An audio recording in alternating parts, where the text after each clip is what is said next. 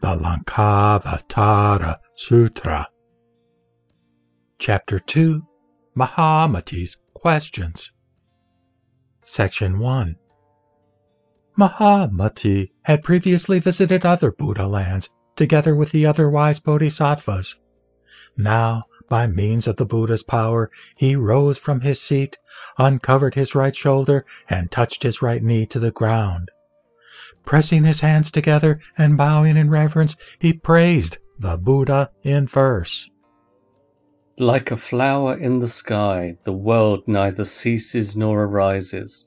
In the light of your wisdom and compassion, it neither is nor isn't. Transcending mind and consciousness, all things are like illusions. In the light of your wisdom and compassion, they neither are nor aren't. The world is but a dream, neither permanent nor transient. In the light of your wisdom and compassion, it neither is nor isn't. There is no self in beings or things, no barriers of passion or knowledge. In the light of your wisdom and compassion, they neither are nor aren't.